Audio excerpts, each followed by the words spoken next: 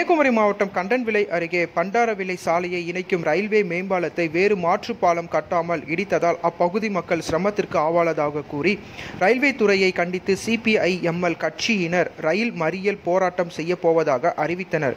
இந்நிலையில் இன்று மாலை கண்டன்விளை ரயில்வே மேம்பாலம் அருகே Cbi Ml கட்சியினர் ரயில் மறியலுக்கு தயாரான நிலையில் காவல்துறையை மற்றும் ரயில்வே துறையினர் பேச்சுவார்த்தை நடத்தினர்.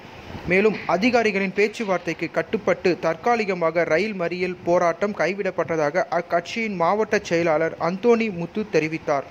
இதனால் அப்பகுதியில் சிறிது நேரம் பரபரப்பு ஏற்பட்டது. கலாம் செய்திகளுக்காக விலங்காடு செய்தியாளர் எஸ். பிரவீன்.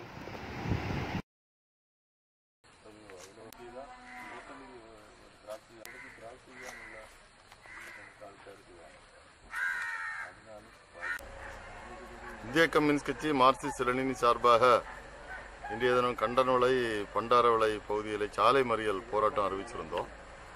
என்ன நோக்கம் அப்படின்னு கேட்டிங்கன்னா, அந்த கண்டன்விளை பண்டாரவிளை பகுதியில் இருக்கக்கூடிய பாலம், தண்ணீர் போவதற்கான பாலம், பொதுமக்கள் போய் வருவதற்கான பாலம், அது மாற்று பாலம் அமைத்துவிட்டு அந்த இரட்டை வழிப்பாதைக்கு பாலத்தை எடுக்க வேண்டும் என்று கோரிக்கை வைத்திருந்தோம். அதற்கு முன்னாலே அந்த ரயில்வே அந்த அவசர காலத்தில் அந்த இரட்டை வழிப்பாதைக்கான பாதைக்கு வேண்டி பாலத்தை எடுத்து விட்டார்கள். இதனால் போக்குவரத்துக்கும் பொதுமக்களுக்கும் ஒரு பெரிய பிரச்சனையானது.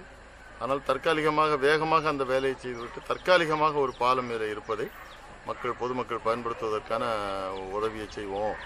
அந்த வேலையை வெகு சீக்கிரமாக நாங்கள் அந்த வேலையை தீர்த்து விடுவோம், இறுதிப்படுத்தி விடுவோம், சிறப்பாக செய்து விடுவோம் என்று அந்த கோட்ட பொறியாளர் அவர்கள் அறிவுறுத்தி இருக்கிறார்கள். அந்த வேண்டுதலை ஏற்று இன்றைக்கு மறியல் போராட்டத்தை தற்காலிகமாக இன்றைக்கு கைவிட்டிருக்கோம். அவங்க கோரிக்கையை எப்படி செய்கிறாங்கன்னு பார்த்து அடுத்த கட்டமாக இந்திய கம்யூனிஸ்ட் கட்சி மார்க்சிஸ்ட் லெனினிஸ்ட் முடிவு செய்து போராட்டத்தை